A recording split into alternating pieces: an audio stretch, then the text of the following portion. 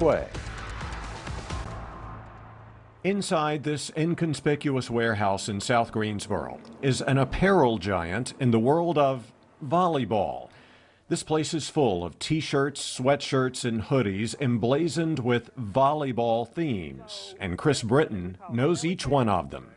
And it says, "You smell like my knee pads." Okay. Because volleyball players have the stinkiest knee pads on earth. And it says, "This message brought to you by Lucky Dog Volleyball." Lucky Dog Volleyball is the name of her company, and under Britton's leadership, it secured a multi-year, multi-million-dollar contract to become the official championship events merchandiser for USA Volleyball. So what we do is we design the merchandise that they would buy in the pro store at that championship event. Okay. So USA Volleyball runs 4 major championships a year, and we are the merchandisers. Britton's come a long way from becoming a High Point police officer after college in the mid-1990s. That's current High Point Police Chief Travis Stroud standing beside her on the left. We even aired this story of her leading the police department's summer academy for at-risk youth in 2002. Very bad day. Do you understand me? Yes, ma'am. We start the morning off extremely tough for them.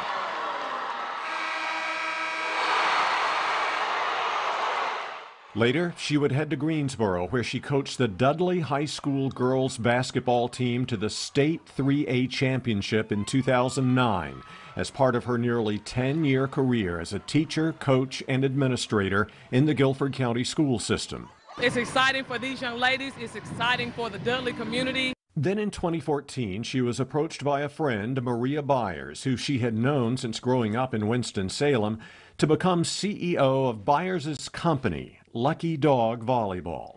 Have some of your coaching, teaching skills really helped you in leading a team here, and in what way? I don't allow them to call me their boss. I'm not their boss. I have no interest in telling people what to do. And so I hire people for them to tell me what to do. I hire them for their expertise. But no amount of expertise could have prepared Britton and her team for business to plummet during the pandemic. She says the company survived with the help of government assistance. But then came the racial and social unrest after the death of George Floyd. Britton felt she needed to join other corporate CEOs in releasing a statement condemning racism. So as I was crafting this statement, it occurred to me that the statement would absolutely be everything that I as an individual believed and subscribed to. But I could not say whether or not the folks who worked on my team felt the same way. So she gathered her team once a week, much like what you see here, for what they called race chats, in which everyone shared his or her feelings about the topic.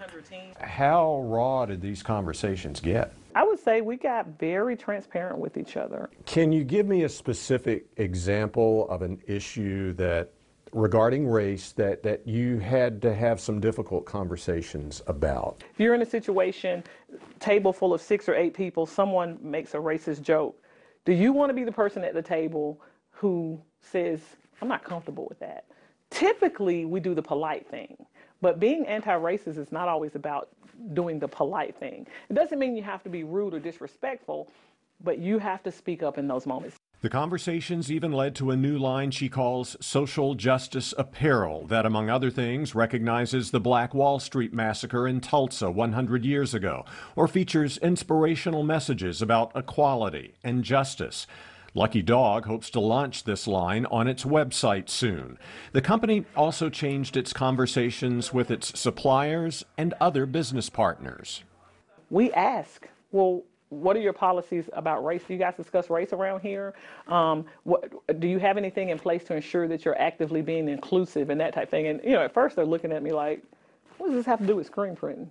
What is your message to the people watching this interview about discussing racial issues and improving race relations? That if we do not have the conversations, things will not improve. We have to be brave enough, but we have to create safe spaces for those conversations to occur.